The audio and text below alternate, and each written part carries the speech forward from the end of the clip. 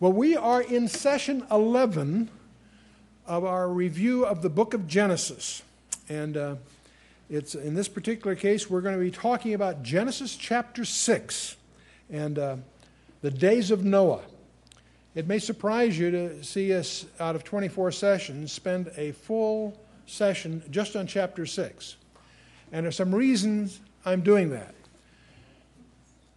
There are a number of places in the Bible where there are passages that are controversial. There's several different views, and what we try to do is present the different views so you can do your own homework and come to your own conclusion. And we'll do that this time, but I want to mention something that's different about this particular chapter, because I'm going to suggest to you that 9 out of 10 pastors are confused about Genesis chapter 6. And so we're going to move into an area that's kind of technical in some respects. I used to regard it as just a peripheral, kind of interesting but peripheral issue. But as the years have gone by and as I've done more research, I was startled to discover that understanding this chapter is foundational to understanding most of the Old Testament, as well as prophecy. It's not just a part of the misty chapters of early Genesis.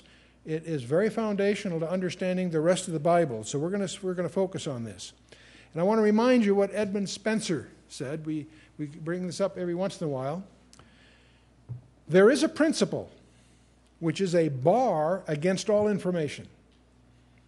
It's a proof against all argument, which cannot fail to keep man in everlasting ignorance. That principle is condemnation before investigation. What I'm going to ask you to do as we go into this session tonight is to set aside whatever you may have been taught or whatever you believe about chapter 6 and try to look at it with fresh eyes and try to hear what the text is saying. And my goal is not to sell you a particular view. My goal is to equip you to do your own homework, to do your own digging, and come to your own conclusions. So the same concept is in Proverbs 18:13. He that answereth a matter before he heareth it is a folly and a shame unto him. So set aside what prejudices you may have about these strange things that are going to go on in chapter 6 of Genesis. And let's try to approach it openly and with an inquiring mind. And what I used to do all the time is always have you put at the top of your notepad my trademark, Acts 17:11. And that's where Luke tells you, don't believe anything Chuck Missler tells you, but receive the word of God with all openness of mind, yet search the scriptures daily to prove whether those things be so. And I use that, for 30 years I've used that as a trademark, and it applies no more emphatically than it does here. So we're going to talk about the biblical view of the days of Noah. That's a phrase that Jesus used, and we want to understand what it really meant.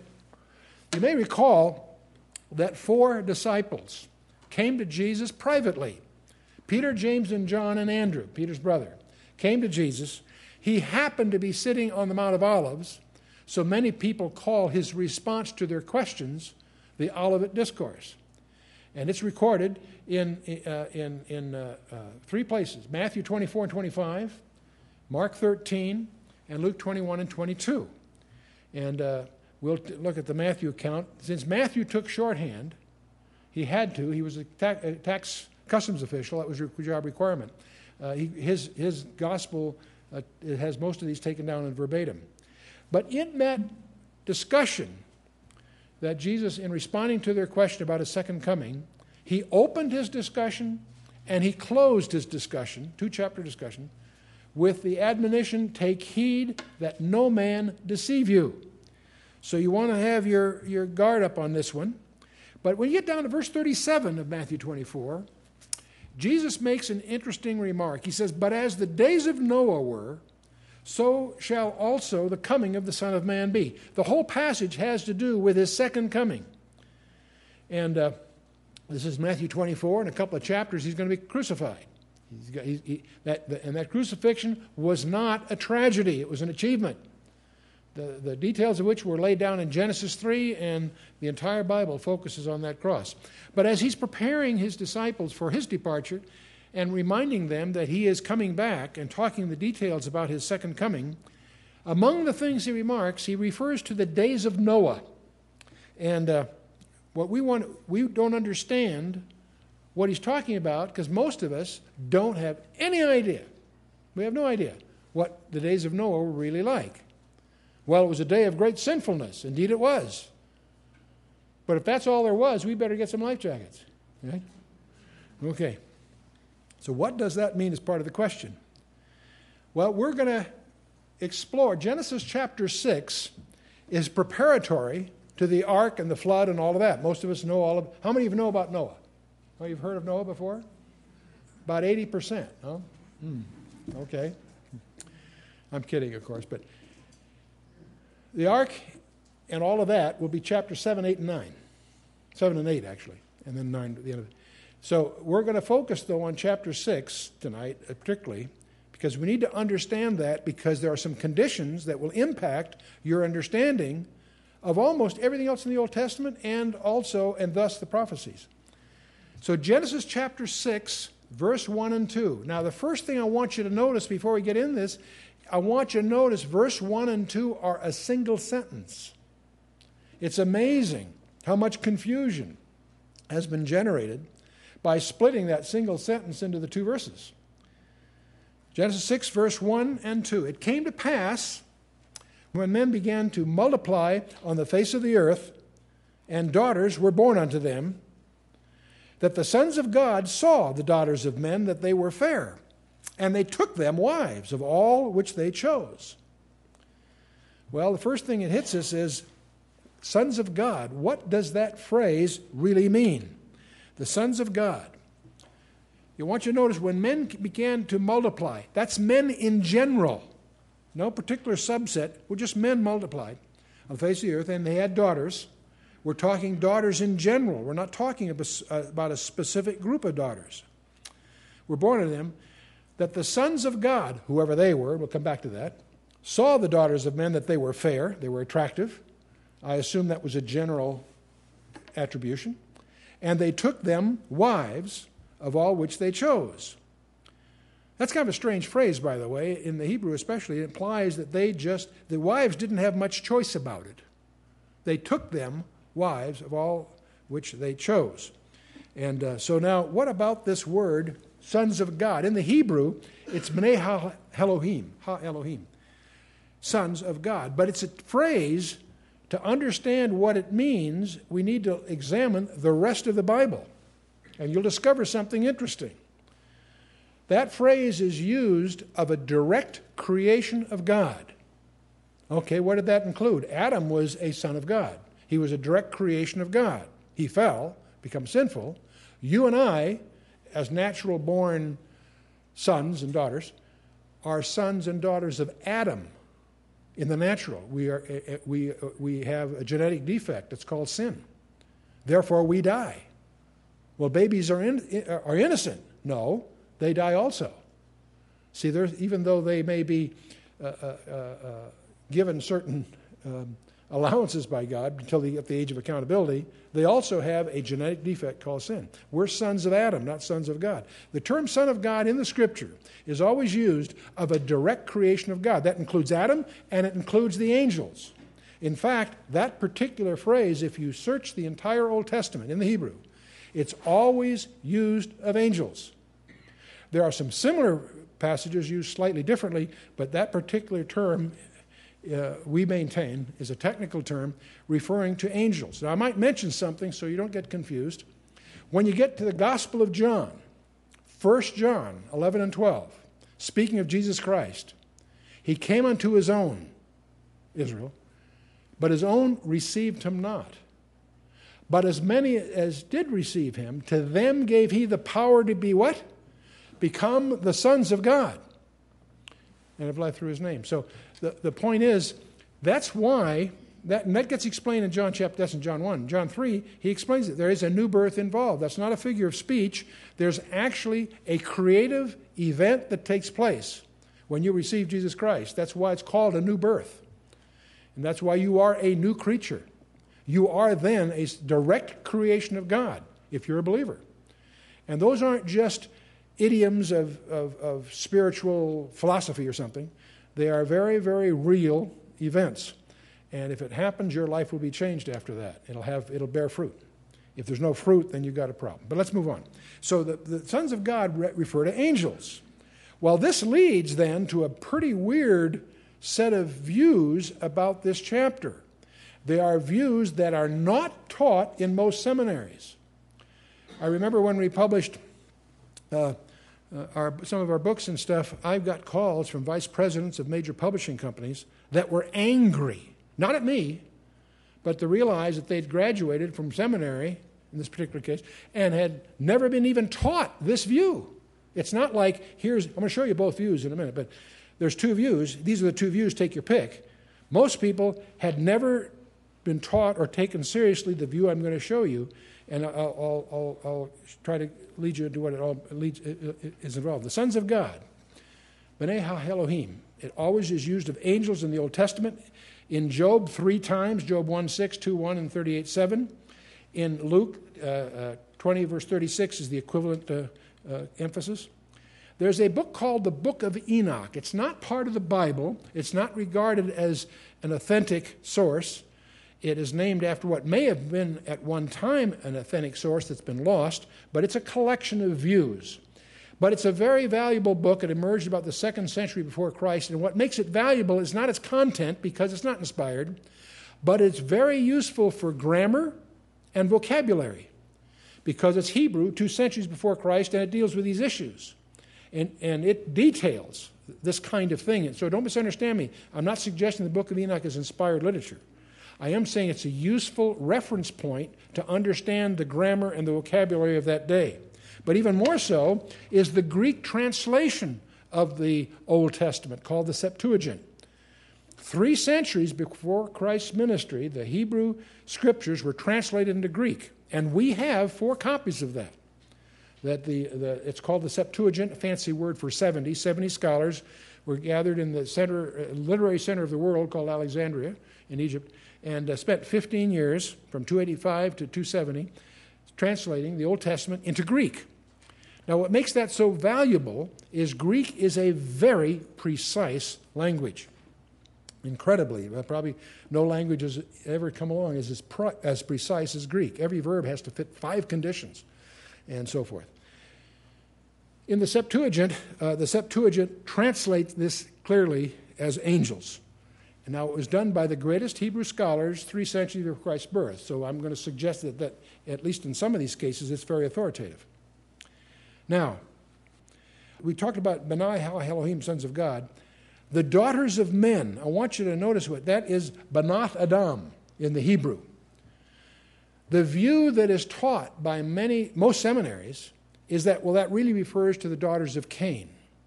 And they try to create a situation that the sons of God referred to the descendants of Seth, and the daughters were of Cain, and they weren't supposed to intermarry, and that's what's involved here. I'll deal with that in more detail in a minute, but I want you to notice that's not what the text says. It's the sons of God, B'nai Ha-Elohim, saw the Banath Adam, that is the daughters of Adam. So these are general girls, not girls of a particular, of either of Cain or Abel or Seth or whatever. Are you with me? Okay. Now, when you get down to verse 4, it says, there were Nephilim in the earth in those days, and also after that, when the sons of God came in unto the daughters of men, and they bare children unto them. The same became the Hagibarim, the mighty men, which were of old, men of renown. There were Nephilim. That's the Hebrew word. Unfortunately, it's translated as giants in many English translations. They did happen to be giants, but that's not what the word means. The word in the Hebrew is Nephilim, and it's important to understand this word. It comes from a root meaning Nephal, the fallen ones. The verb Nephal in the Hebrew is to fall or be cast down, to fall away, or desert. If you're a deserter, or if you so forth, the verb is Nephal. Nephilim are the fallen ones. So they were fallen ones. Now, what on earth are they? Also in that verse was the Hagibarim, the mighty ones. And these Nephilim, in other words, when these angels, Now, these are fallen angels. These are bad guys. You'll see in a minute. When they found some way to procreate with human women, they gave birth to hybrids. They were different than either of their parents because they were part human and part not human. And these were the Nephilim. And this idea shocks many people. It's very disturbing to many people, but let's try to keep an open mind and see what the Scripture says and see what implications it has in our understanding, not just of the flood of Noah, but the rest of the Old Testament. Now, again, the Septuagint takes this word, Nephilim, and treats it, translated as gigantes. Because it's gigantes, when they translated from the Septuagint to the English, they called them giants. It sounded like giants. That's not what the word means, by the way, but you can understand why they did that. They really transliterated. So they translated in most English Bibles as giants. The word comes from gigos, which means earthborn. And it's the same word that they use in Greek mythology for titans. Titans in Greek mythology were the offspring of gods, Greek gods, cohabiting with women. They were the demigods, half god, half man. Titans, Atlas, Hercules. These were in mythology these kinds of creatures. So that's what the word used for. The word genea means to breed or be of a certain kind. And the English word genes or genetics comes from the same Greek root. And there may be a linkage here that may surprise you that we'll get into this a little bit. Well, Genesis 3 said, "And the Lord said, My spirit shall not always strive with man, for he also is flesh, yet his days shall be 120 years. So from this announcement, there's 120 years before the big event, which we'll talk about. And then verse 4, there were giants in the earth in those days. That's the way it would be in your Bible. The word is Nephilim. We're going to talk a lot about Nephilim in the earth in those days. And notice this, and also after that, these things occurred in those days, and they gave rise to the flood. But there's a phrase in here we're going to come back to later. And also after that, it didn't end with the flood. It was so universal that the flood dealt with it, but we're going to discover it wasn't limited to that. There's been some incidents since then. Anyway, when the sons of God, the Benaiah Elohim, came in unto the Benoth Adam, and they bare children unto them, the same became mighty men, which were of old, men of renown. Now, when you get down to verse 9, we're going to be dealing with some other verses here in a minute, but I want to look ahead a little bit. In verse 9 of chapter 6, there is a remark about Noah that unless you're very careful, unless you do some exegetical homework, you'll miss the meaning of it. It says, these are the generations of Noah. Noah was a just man and perfect in his generations, and Noah walked with God. Now, here's that phrase again. We ran into that phrase with Enoch, didn't we? Noah walked with God. He was a just man. That doesn't mean he was sinless, but it does mean he was righteous before God because he was faithful and obedient. But there's a phrase in here that most people miss. These are the generations of Noah. Noah was a just man and perfect in his generations. And Noah walked with God. Now, that word perfect in the Hebrew is tamim. It always refers to a physical blemish.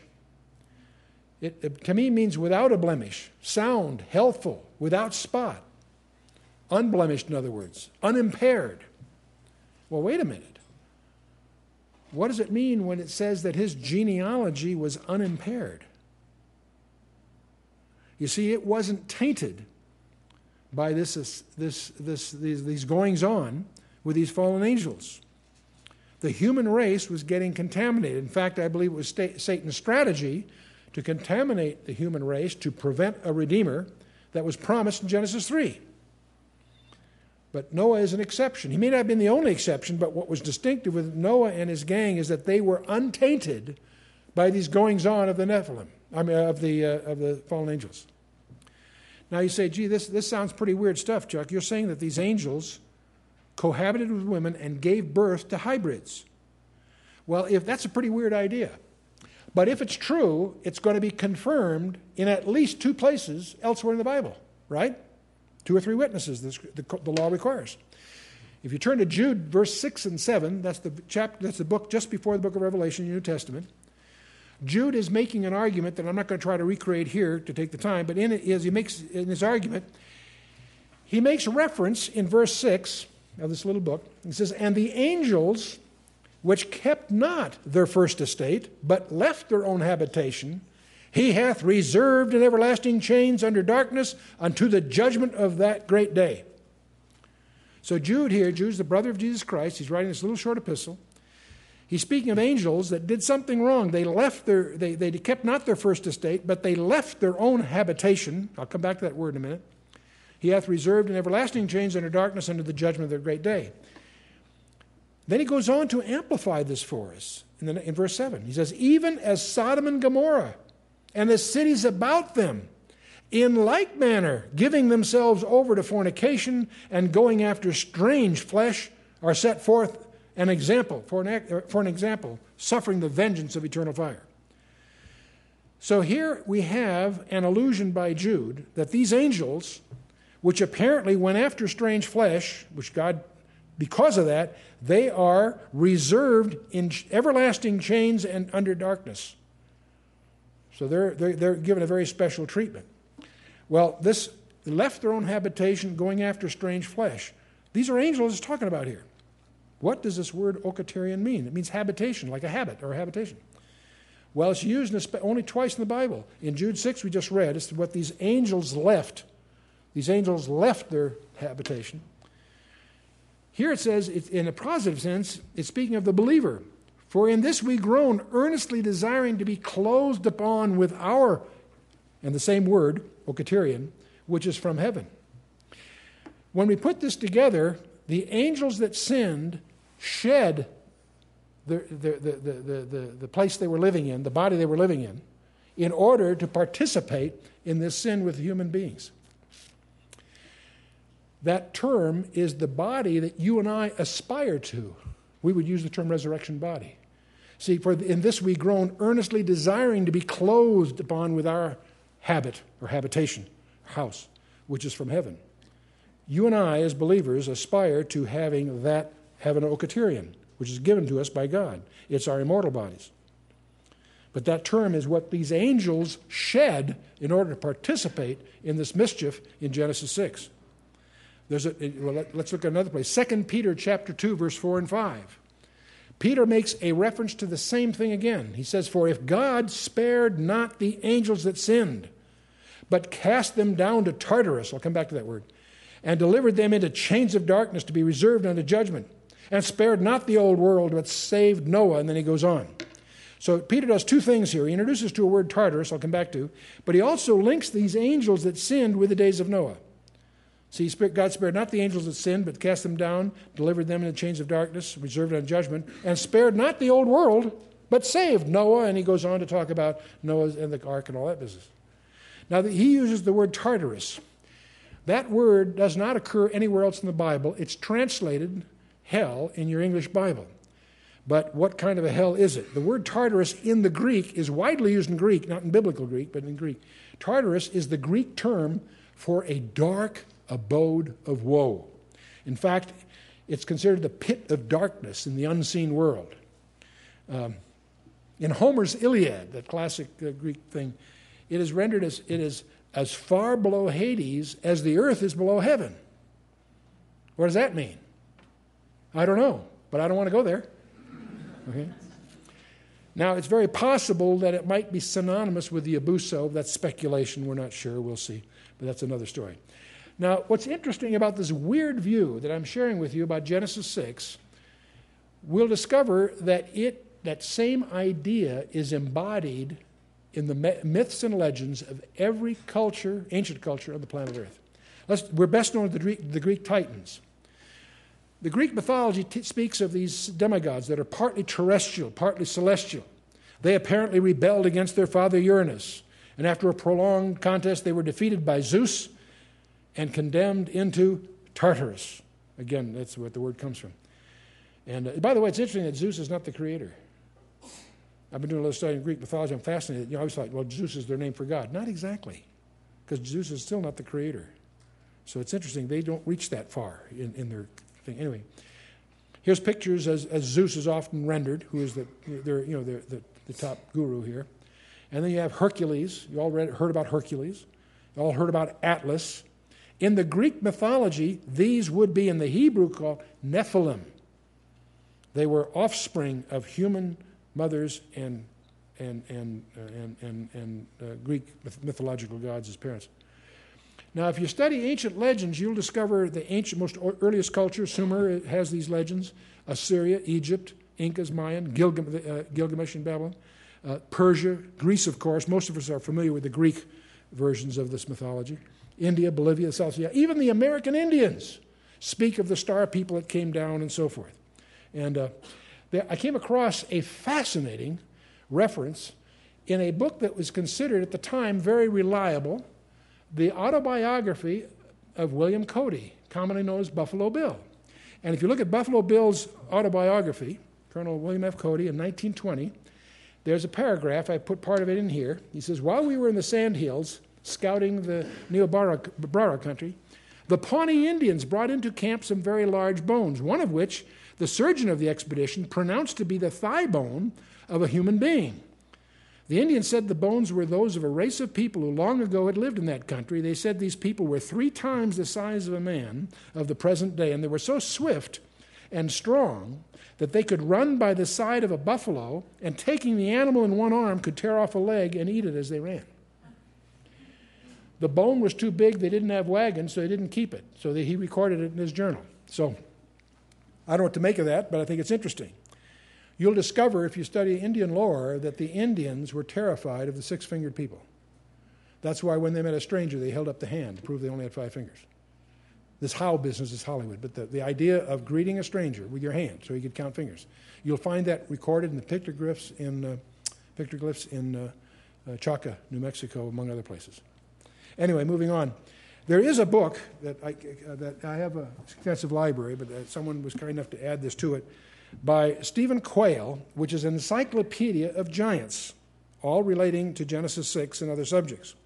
And this came out in 2002. I'm just giving you a couple of snapshots.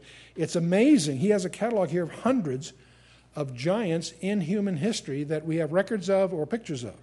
Here's a couple of guys. You wouldn't want to meet them in a dark alley, would you? Here's a guy 9 foot 4 inches, Makhnoff, and Chiquita. These are, of course, used in shows and stuff back in the turn of the century. Here's a gal by the name of Lady Amma. She was 22 years old, 7 foot 9 inches, with 2 elder sisters. You notice the one of them is very small. She ends up marrying a Chinese dwarf. These are from the late 19th century. Here's Captain Martin Van Buren and his wife, Mrs. Ann Bates. Both of them about 8 feet tall. She was actually a little taller than he was, or very close to it. He was born in Kentucky in 1847, and they, of course, were on exhibit throughout Europe, but these pictures were part of the promotion and so forth.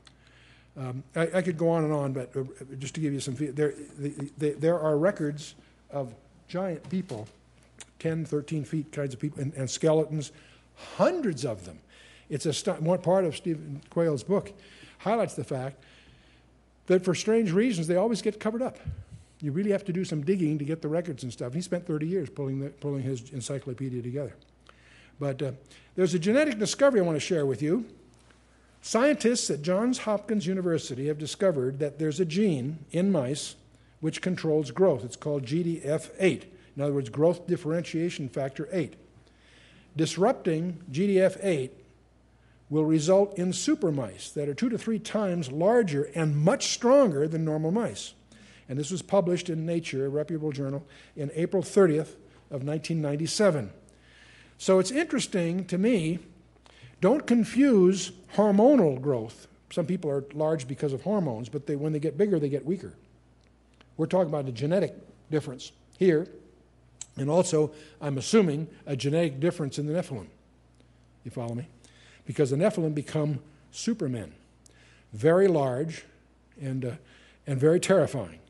And so now it's interesting, by the way, speaking of genetics here now, it's interesting, in the Bible, there's the death penalty for lying with a beast, sleeping with an animal, in the sexual sense. If a woman lies with a beast, both shall be killed, not only the beast but the woman. That's in Leviticus 20, verses 15 and 16, to give you an example. This all deals with confusion. And one of the questions we can ponder as we drive home tonight, does the genetic transfers of human DNA into animals suggest that we are entering the period which Jesus likened to the days of Noah? This genetic thing is going to get more complicated, especially as we cross species lines. We're introducing confusion. We're going to open the door for diseases that we have no answer to, and so forth. And so we're entering a very nightmarish era. And that's exactly what Revelation talks about in terms of Revelation chapter 6 and so on. Well, it's interesting, as you travel the ancient world, you find these gods or super gods modeled in all the ancient writings. They have the flying god Ashur. And this guy shows up everywhere, on pyramids, on walls. As you go through Egypt, he's on all the thresholds. As you go up there, you see it right in the middle of these winged things. And of course, some people feel that these may be allusions to flying saucers and what have you. And so we won't get into that here. We did publish a book called Alien Encounters, which deals with this and explores the possibility that it may have some relationship to the increasing occurrence of flying UFOs and so on. But there is a different view. The view I'm going to show you now is the way this material is classically taught in most seminaries. And as a result, most pastors, I'll show you some exciting exceptions, but I'm talking about conservative pastors now. I'm talking about the general run-of-the-mill pastors. They talk about Genesis 6 in terms of what's called the line of Seth. And the view is that the sons of God, that phrase, refers to Seth, the leadership of Seth. Seth, they paint this picture. Abel's been killed by Cain, right? Then there comes Seth. Well, Cain's the bad guy, Seth's the good guy, is the fabric they try to create. And the sons of God is a phrase, they argue, that refers to the Sethite leadership. By the way, there's not a scrap of biblical reference that supports this. This is just the way it's taught. The daughters of Adam really means the daughters of Cain. And the big mistake that was made, presumably, is that the Sethite leadership commingled with the daughters of Cain, and that was supposed to be a no-no. And there's some problems with that. The sin in this was a failure to maintain separation. There's a problem with this because separation isn't called for until chapter 11. They weren't told to be kept separate, by the way, so this is all very contrived. But even when you go through this, the other question is, well then, fine, if you got believers and unbelievers marrying, who are these Nephilim? When a believer and an unbeliever get married and have children, the children can turn out to be monsters, but they're not monstrous. They're not genetically distinctive. You with me? You see the difference? These Nephilim are genetically distinctive. And this whole idea of the line of Seth emerged in the 5th century. Celsus and Julian the Apostate used the traditional belief of the angel view of Genesis 6 to attack Christianity, because it's a weird idea. A lot of people rebel at this idea. Angels having, it's just unpleasant. So a guy by the name of Julius Africanus resorted to the Sethite theory as a more comfortable way with dealing with the text. He contrived this idea. Well, what it really means is this, It doesn't mean what it says. It means that it's really referring to such and so. And, of course, then Cyril of Alexandria used it to repudiate the Orthodox position, because leaning on Africanus. But the real mistake came when Augustine embraced the Sethite view, and because he did, and because of his stature, it became the Orthodox view. The lines of Seth is the view that's, even to this day, still taught about this passage. And thus it became part of the Catholic Church, and it prevailed through the Middle Ages. And most Protestant denominations that derived from the Reformation they dragged this baggage along without re-examining it. And so it's commonly taught today. When I'm teaching you here, you're going to have to do some digging to even come across what's called the angel view of Genesis 6. But the text itself, the sons of God is never used of believers in the Old Testament. That's what the Sethite view would require. Seth was not God. Cain was not Adam. These were daughters of Adam, not daughters of Cain, right? So forth. And there's no mention of daughters of Elohim. There's sons of God, but there aren't daughters. Are there no daughters of Elohim? What's the point? And there's also some grammatical problems with that I won't bore you with. That gets technical, so we'll move on. And the lines were separated in Genesis 11. That's when that was imposed upon Isaac, not for Ishmael or anybody else, just on Isaac. By the way, if the Sethites were the good guys, right, that's the theory of the Seth view, why did they drown in the flood? You see, all flesh was corrupted according to Genesis 6, verse 12. So this idea of the Sethite view, as it's called, if you start examining it from a textual basis, falls apart, makes no sense. Now, the inferred godliness of Seth is suspect because who was his son? Remember, see, only Enoch and Noah's 8 were spared. Noah and his 3 sons, that's 4 people, and their 4 wives. 8 people in that ark. Enoch's pulled out ahead of time. Those 8 are miraculously preserved in the ark. Well, where are the Sethites if they're such good guys? Remember, the Nephilim took wives as they chose. And why did the Sethites perish in the flood? And by the way, something else you may recall from last session, Enosh, which was Seth's son, is the guy that initiated the defiance of God. He's the first apostate. That last verse in chapter 4 is mistranslated. In the days of Enosh, men began to call upon the name of the Lord. That's mistranslated. They began to defy, call upon idols and so forth. Very important translation issue we talked about last time. Men began to profane the name of the Lord, according in Genesis 4:26. That's the Targum of Angelos, which is in the Jewish community regarded as the translation. The Targum of Jonathan, Kimchi, Rashi, and the other rabbinical scholars all agree. Jerome agrees. Maimonides, which is probably the most venerated of the Hebrew sages of the 12th century, in his commentary on the Mishnah. The point is, the ancient Hebrew sages understood the angel view. That's the main point I'm getting here. And daughters of Cain is the concept. There's not a subset of the daughters of Adam. Cainites were not necessarily godless. Remember, Cain, yes, he murdered his brother, but remember how that chapter ends with his genealogy. He names his son with the name of God in it. He was a repentant believer. Yes, he did murder, and yes, he's suffering for it, but his children were God-fearing, apparently, at least some of them. And the other question about the daughters of Seth that they don't have an answer for, were the daughters of Seth so unattractive? Why are the Sethite leadership going after daughters of Cain? What's wrong with the daughters of Seth? Are they ugly, or what's the problem? Anyway, but the unnatural offspring is the final nail in the coffin of the Sethite thing, the supernatural offering. The text implies that the offering, the Nephilim, were the mighty men, the Hagabarim. And to give you an example of one is Goliath. He was a descendant of Anak. Anak was one of the Nephilim. And, of course, this whole issue of no chromosomes among the Sethites. There were no women of renown, men of renown, right? No women of renown. And so and then the other question is, what made Noah's genealogy so distinctive that it gets a mention in verse 9? Because it was unblemished. These others were blemished. Now, the New Testament, as I point out, confirms this 3 times. In Jude 6 and 7, we looked at that. 1 Peter 3, 19 and 20, and 2 Peter 2, verses 4 and 5. So we went through those. Now, the angel view before Christ is all through the traditional rabbinical literature. It's in the book of Enoch, as I mentioned before. It's the testimony of the 12 patriarchs. It's in Josephus. Josephus talks, he takes for granted the angel view in his writings. And the Septuagint, as I mentioned. So if you look at the record that we would regard as useful, it clearly it knows no other view than really the angel view. The church fathers in the early church, Philo of Alexandria, Justin Martyr, Irenaeus, Athenagoras, Tertullian, Lactantius, and Ambrose is missing. It should be Ambrose. And Julian. Let's talk about modern day. If you read the writings of G.H. Pember, M.R.D. Hahn, C.H. McIntosh, Dillich, Kyle and Dillich are the authoritative commentaries in the Old Testament in most seminary libraries. Gaebelein, Arthur W. Pink, Donald Gray Barnhouse, Henry Morris down in San Diego, Merrill Unger, an expert on demonology, Arnold Fruchtenbaum, one of the greatest contemporary Jewish scholars knows his Bible, and Hal Lindsey, Chuck Smith.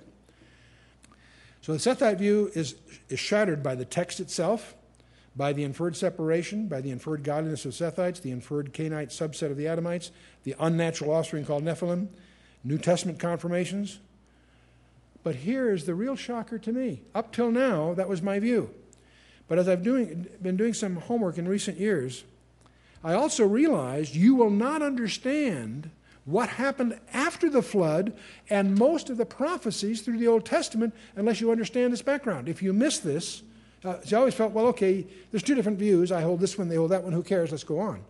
I discovered, no, this turns out to be important foundation to understand the rest of the Old Testament. Because you're going to run into, in the Old Testament, a term called the Rephaim. The word Repha means dead. It also means, it can mean ghost or spirit. But it's often, the Rephaim are the dead ones. But see, they're the walking dead, you'll discover. In Genesis 6:4, when we talked about the Nephilim, it says, and also after that.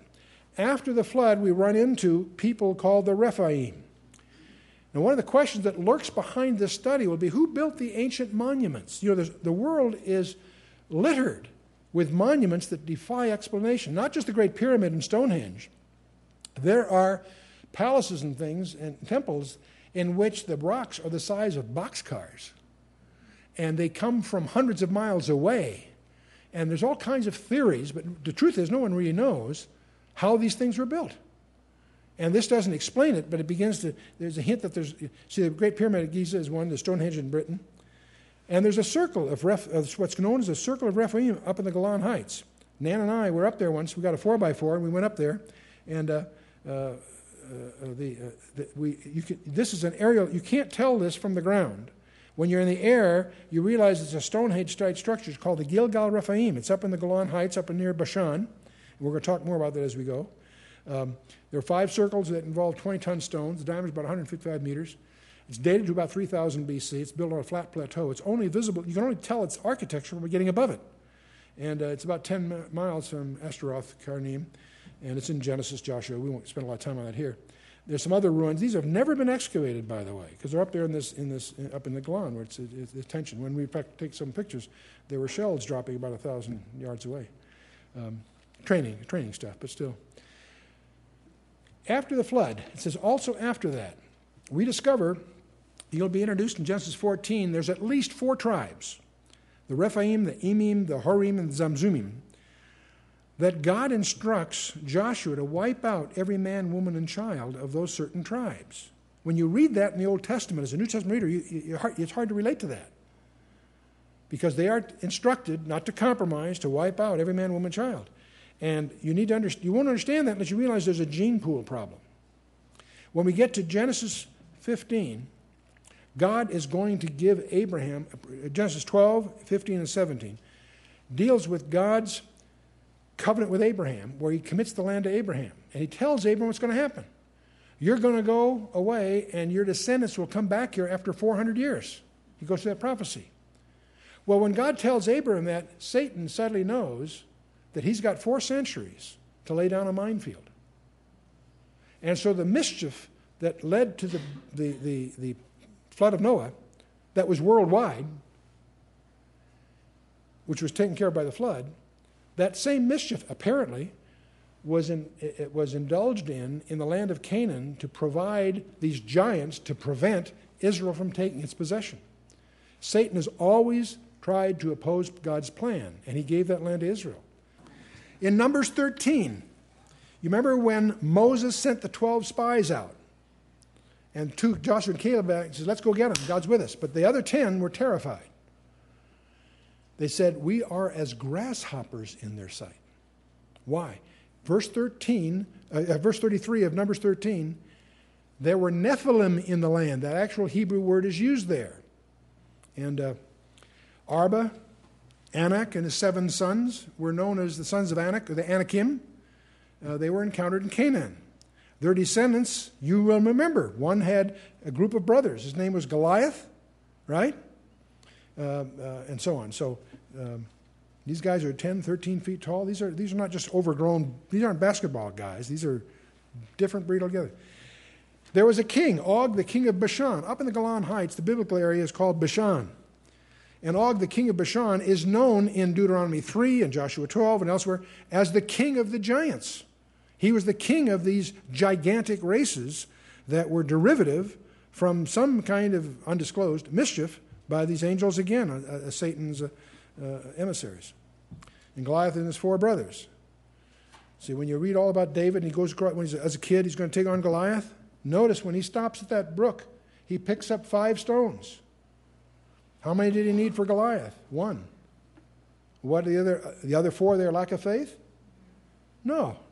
He was ready for all of them. Give you a whole insight to this kid. You can study the Bible from cover to cover in terms of Satan's strategy to try to thwart the plan of God. As God reveals that there's going to be a Redeemer, a seed of the woman, Satan knew he had to deal with the human race. The corruption of Adam's line was his first shot, apparently. Well, maybe Cain and Abel was part of it, but by corrupting the firstborn there. Abraham's seed, when God starts to tell Abraham, calls Abraham, tells him the Redeemer is going to come from his seed, then Abraham allows Satan to focus his attack now, not on everybody, just on Abraham. The famine in Genesis 50 and others. When you get to Exodus, the destruction of the male line by Pharaoh, it's all part of Satan's provocation. Even after Pharaoh lets him go on Passover, he changes his mind, goes after him, right? To what? To wipe them out. Pharaoh's pursuit in Exodus 14. And then, of course, the whole population of Canaan, to prevent them from getting in there, is part of what we're going to be dealing with here. When God finally reveals that it's going to be not just through Abraham, Isaac, Jacob, and through the tribe of Judah, even every time God does it, allows Satan to focus. But when he reveals that it's going to be out of the house of David, in 2 Samuel 7, that allows Satan to focus his attacks on the house of David. And in the royal line, again and again and again, we find the royal kids, the heirs to the throne, are killed. There's an attempt to wipe out all the heirs, except always there's a servant that hides a baby. There's all kinds of these, all through there are these intrigues. The Arabians slew all but Azariah, who was hidden. Athaliah, she ends up killing everybody, but Joash escapes. Hezekiah is assaulted in Isaiah 36 and 38. Remember, when you get to the Persian Empire, Haman is trying to wipe out the entire Jewish race. Why? Well, it's prejudice. No, it's something more deeper than not just that simple. It's an attempt to thwart the plan of God. And you wonder, why is Satan still at it today? Because there's a prerequisite condition for the second coming of Christ. That's for Israel to repent and to ask him to return. And they will. But it'll take the tribulation to drive them to it. In the New Testament, Joseph fears when Mary's pregnant. That was punishable by death. He fears for her. Matthew 1st. Herod's attempt to killing the babes at Bethlehem. We celebrate every Christmas that comes up. That's Satan's attempt to thwart the plan of God. At Nazareth, when Jesus opens his ministry in Luke 4, they try to throw him off a cliff. Then there's storms at sea. And by the way, there's 2 of them, not just one. In Mark 4 and Luke 8, you'll discover if you study those storms, they were not, in my opinion, natural storms. Why? Because there were sailors aboard that are familiar with those waters that knew about storms, and they were terrified. That tells me something else is going on. They were supernaturally induced, I believe. And that's why Jesus rebukes the storm. Interesting. Check the words. And of course, the ultimate strategy was the cross. And all of this is summarized for you in Revelation 12. And Revelation's got this dramatic book, but there's a chapter set aside, chapter 12, where it reviews from the seed of the woman until the rapture. In fact, beyond the rapture. So Satan's still at it, and he's not through. What does the Golan Heights, Hebron, and the Gaza Strip have in common? You read those in the news lately? They were the areas that Joshua failed to exterminate the Rephaim in Joshua 15 and so forth. If you do a study of the book of Judges, the strongholds that failed to defeat Israel completely in the book of Judges are the parts that are colored on the map. Those are the territories that to this day are still remaining in dispute. And where's their capital? In Jericho, Bet Yaral, the house of the moon god. Interesting, isn't it? Isn't that fascinating? I think it's then tell me demons are not territorial. There is a very, very strange verse in Psalm 22. All of us read Psalm 22. It sounds as if it was dictated first person singular by Jesus as he hung on the cross. It opens up with, my God, why hast thou forsaken me? And it closes with, it's done, it's finished. And but in the middle, and we always look at that with great, it's incredible as you go through that. But right in the middle of it, there is a strange verse in verse 12. Jesus apparently saying, many bulls have compassed me. Strong bulls of Bashan have beset me round. Now, Bashan is what we call the Golan Heights, and it was well known as cattle-raising country. Bulls of Bashan was an idiom. It may be that's what he means. A bunch of cattle down there? I don't think so. I suspect, don't know this, I'm just guessing here, but I suspect this is a demonic phrase. That the bulls of Bashan is referring to something supernatural. There's another issue that surprises me that more experts, people who have really specialized in this field, have not seen the discernment. And that's the distinction between fallen angels and demons. All through the Bible we find fallen angels. We just talked a lot about them so far today. When you get the New Testament, you run into these strange things that we generally call demons. Are they equivalent or are they distinctive? There are experts, Merrill Unger being one of them, that are really, that's their world, is demonology, that don't make the distinction I'm going to suggest to you here, so you have to decide for yourself. The nature of angels. What do we know about angels? We'll go through the Bible and discover they always appear in human form. They never look like anything. They don't look like lizards or elephants. They normally look like they're in human form. It's Sodom and Gomorrah. They're always in pairs, too, usually, by the way.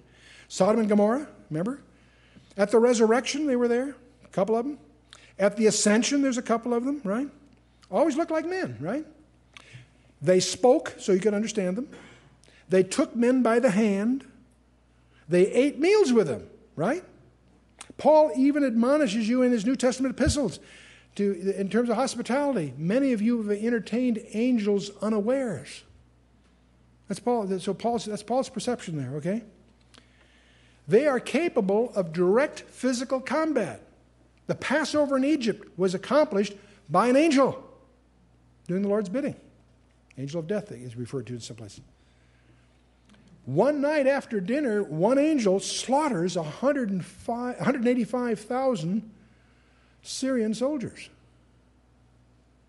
I don't know how many soldiers were there. It wouldn't surprise me if there were twice that many if they slit every other throat. That's what the Turks used to do, just to scare everybody to death. You wake up in the morning and find every other, that's demoralizing to a group. Because the word gets around, see? But anyway, the slaughter of 185,000. You don't mess with angels. By the way, Jesus said they don't marry. That causes a lot of confusion. I'll come back to that. He says the angels in heaven don't marry. But angels are always referred to in the masculine. And you say, well, that's just a figure of speech. No. Study carefully Genesis 19. What the homosexuals of that city wanted Lot to deliver his guests. So I don't have to get more graphic than that. Now, in contrast to these things, when we run into demons in the New Testament, they're very different. They seem to be powerless except to the extent they can indwell someone. They apparently always seek embodiment. That's why they petitioned to go into the swine and all that, at Gadara. You know the story. Jesus said, for in the resurrection, they neither marry nor are given in marriage, but are as the angels of God. He's referring to believers. In the resurrection, they neither marry or are given in marriage, but are as angels of God in heaven. Meaning, what he means by that is they are immortal. Someone that is mortal needs to procreate. Someone that's immortal doesn't procreate. That's his point. Now, he doesn't say, he's talking about the angels that are in heaven, the ones that are well behaved.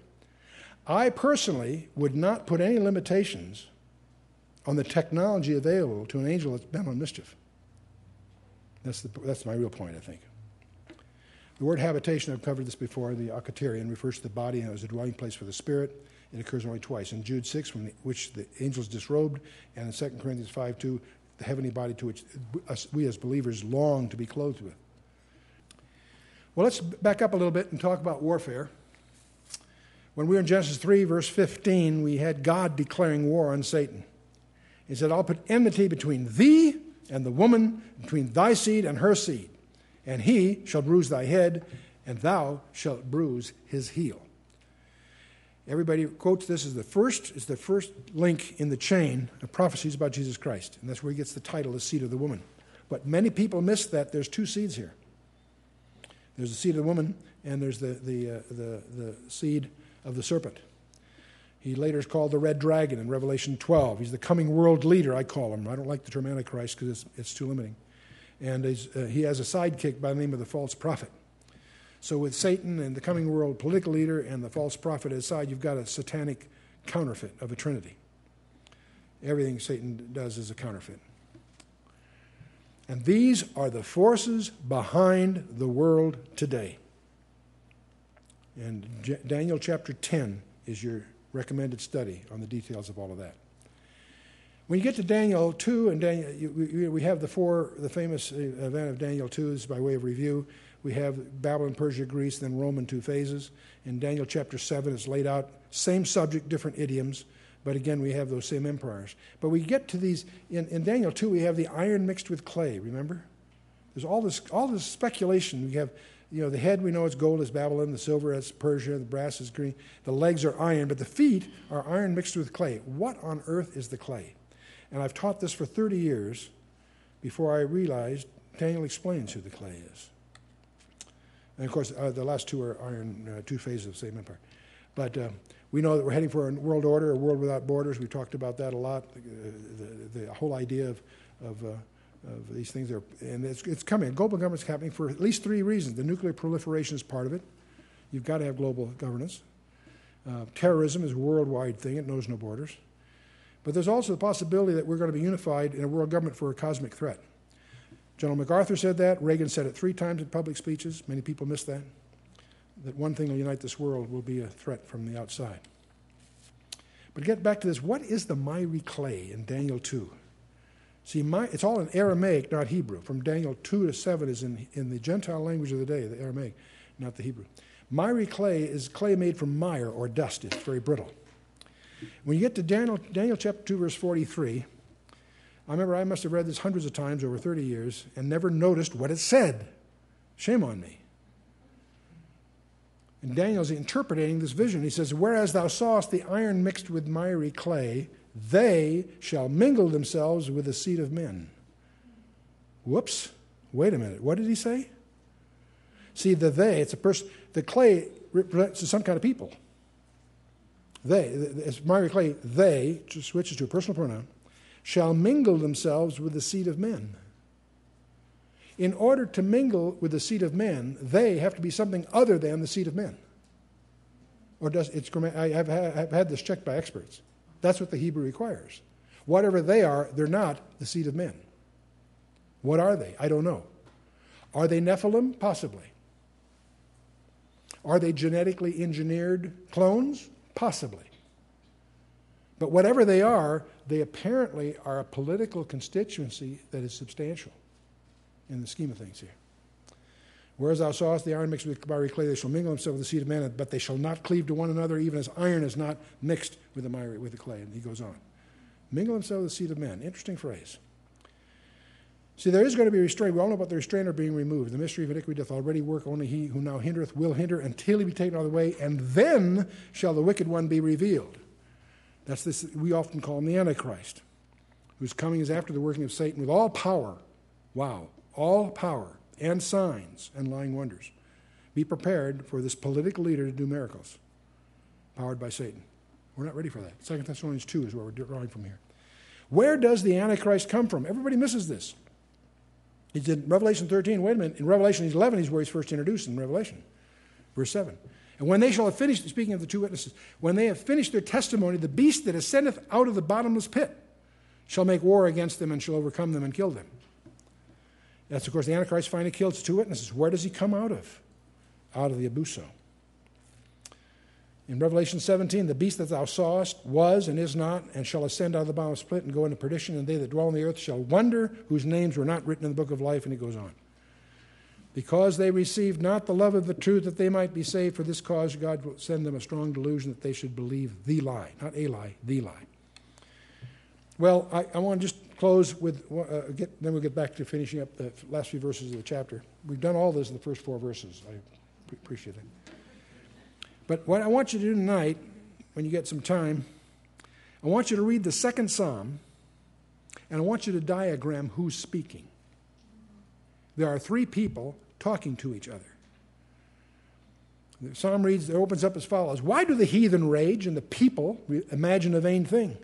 The kings of the earth set themselves, and the rulers take counsel together against the Lord and against his anointed, saying, let us break their bands asunder and cast away their cords from us. And he goes on. If you diagram this, you'll discover it's a discussion among the Trinity. Part of this is the Father, part of it the Son, part of the Holy Spirit. And we take that little short psalm diagram it and figure out who's saying what to whom. But this is talking about what I consider the most absurd war imaginable. All wars are bad, of course. Some are justified, some aren't. But the most ridiculous war is this one that it's talking about. I can understand people not believing in God. I can understand people being disobedient to God.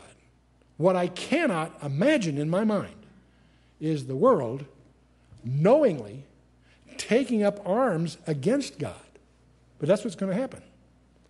Why do the heathen rage and the people imagine a vain thing? The kings of the earth set themselves and the rulers take counsel together against who? Against the Lord and his anointed. That's what the word Christ means. It's anointed one. Saying, let us break their bands asunder and cast away their cords. They're going to throw off the shackles of God? Really?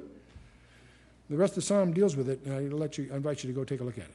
Well, let's get back to finish up the chapter. The rest of it is, God saw the wickedness of man was great in the earth, and that every imagination of the thoughts of his heart was evil, only evil continually.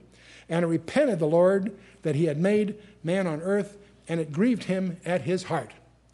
And this, of course, the word is repented is nacham, which is a knifel form, which describes anthropologically as God having suffered a heart-rending disappointment. Literally, it speaks of taking a deep breath in extreme pain. That's what it really means. So you say God can't repent. You know, we use that word in a different sense. It's an anthropomorphism to how God felt.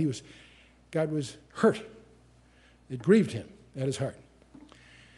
The Lord said, I will destroy man from whom I have created from the face of the earth, both man and beast and creeping thing, and the fowls of the air, for it repenteth me that I have made them. But, important word, but Noah found grace in the eyes of the Lord. Boy, are we grateful for that. Every one of us are a descendant of Noah. Did you know that? Of course, yeah, okay.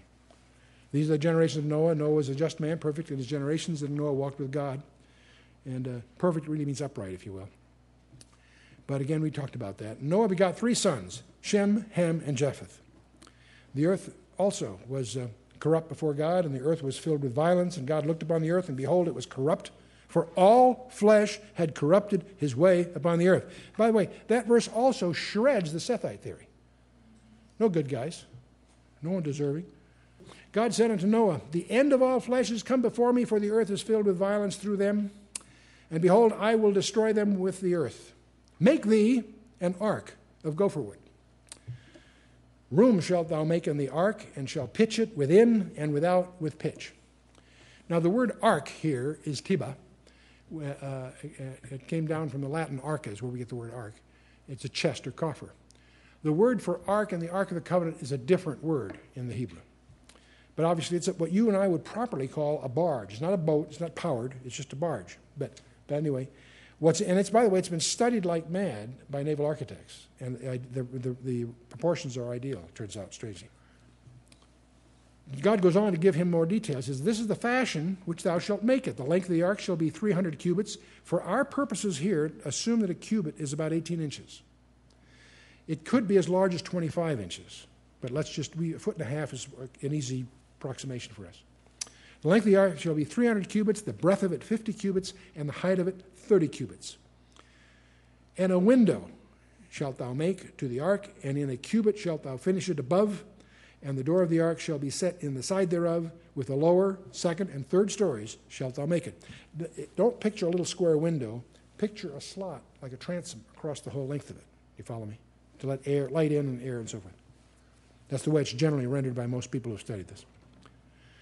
And behold, I, even I, do bring a flood of waters upon the earth to destroy all flesh, wherein is the breath of life, from under heaven, and everything that is in the earth shall die.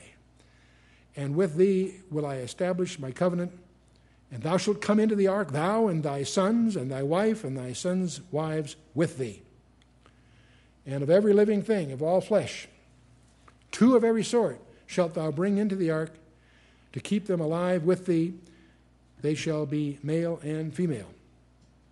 The fowls after their kind, and cattle after their kind, and every creeping thing of the earth after his kind, 2 of every sort shall come unto thee, and keep them alive. Now we're going to discover the first 2 verses of the next chapter is going to amend that with an addition, because he's going to add 14. Because he's actually going to add a dozen more, because you can take the 2 and add 7 of each There can be seven of each, 7 male, 7 female. You with me? For those that are clean. We'll talk about that next time. And thou shalt take unto thee of all food that is eaten, and thou shalt gather it to thee, and it shall be for food for thee and for them. Thus did Noah, according to all that God commanded him, so did he. That sounds so glib. Can you imagine building something the size that's larger than of the Titanic in your front driveway and spend 120 years of having your neighbors make fun of you? They didn't know what rain was. There was no such thing as rain in those days. We forget that. There was no rain. Rain came later. We'll take a quick look at the chapter 7, then we'll tie it off here tonight. The Lord said unto Noah, this is the opening of the next chapter, come thou in all thy house into the ark, for thee have I seen righteous before me in this generation. Of every clean beast shalt thou take to thee by 7s, the male and his female, and of beasts that are not clean by 2, the male and his female. Of fowls also of the air by 7s, the male and the female, to keep seed alive upon the face of the earth. The question you're going to examine between now and next week is, how did Noah know what was clean and unclean? Those are definitions that don't show up until Moses under the law, which is generations later, right? So next time, we're going to talk about the flood of Noah. Was it local, or was it really worldwide? Was the ark big enough to hold all the animals required? We'll talk about that. But more importantly, perhaps, how is the ark relevant prophetically? God puts it on one of the highest mountains, so high in altitude they have to leave it there. It's too thin to live. So when they leave the ark, they go down.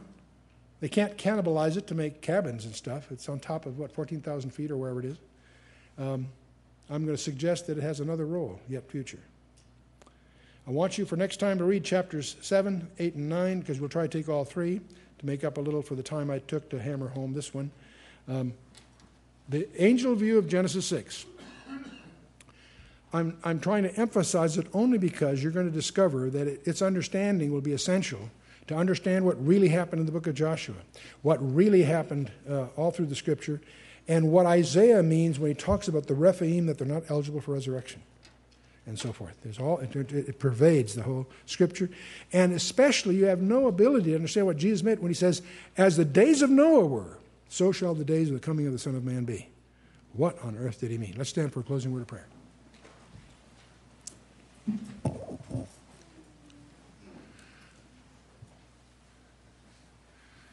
Let's bow our hearts. Father, we do praise you.